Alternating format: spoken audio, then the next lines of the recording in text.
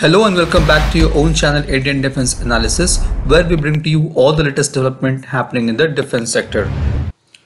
In ancient India, the battle used to end with sunset.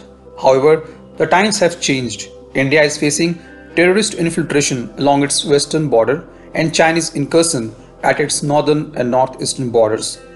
The dark of night unfolds unknown challenges to our soldiers. The infantry is virtually blind, and the night sights will provide soldiers a much needed capability. Even if the surveillance equipment detects the enemy, the shooter can't see the target. Despite detection, there is no integration between shooter and the sensor for the accurate engagement. Therefore, Indian Army needs exceptional day or night capability to detect potential threats in adverse battlefield conditions while providing high fidelity situational awareness required for mobility, rapid target assessment and engagement. Now first let's try to understand the Indian Army's requirement for the night vision sights. As per the RFI issued back in 2019, Indian Army has requested for night sights for 56,000 7.62 into 51 mm assault rifles. Now if you look at the caliber of the bullet, the only assault rifle of that caliber Indian Army has is Sig Sauer 716I. Out of 56,000 night sights, 40,000 are going to be image intensifier based night sights and 16,000 are thermal imaging TI based sights. The RFI for the image intensifier states that its sight should allow soldiers to aim up to 500 meters and to detect human target at minimum 600 meters. Another key army requirement is that sights should have a service life of 10,000 hours of operation or 10 years, whichever is earlier. The RFI for thermal imaging based sights states that it should facilitate accurate engagement of targets at a range of 500 meters. The sights should be able to detect moving human target at 800 meters and recognize it at 500 meters. These sights should have minimum service life of 10,000 hours of operations or 12 years, whichever is earlier. Talking about image intensifiers, it intensifies the light received by sensor and cleaning up the picture received, thereby revealing more detailed picture that would be captured by human eye.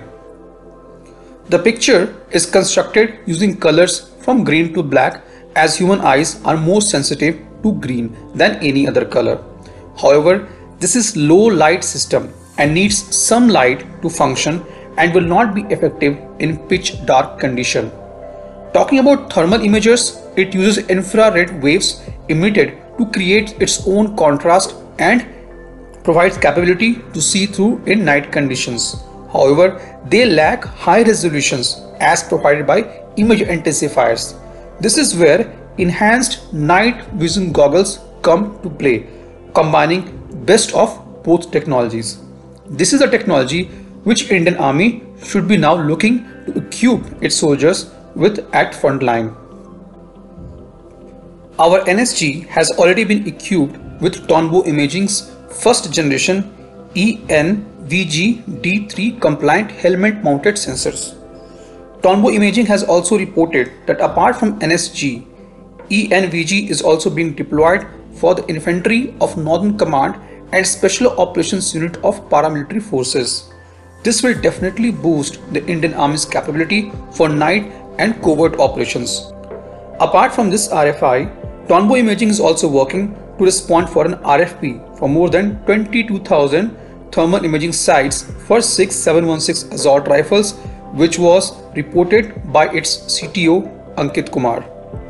Army is also procuring 800 TI night sights for infantry units equipped with AGS 30 mm automatic grenade launchers, as they currently lack TI sights for night operations with access only to PAG 17 day sight.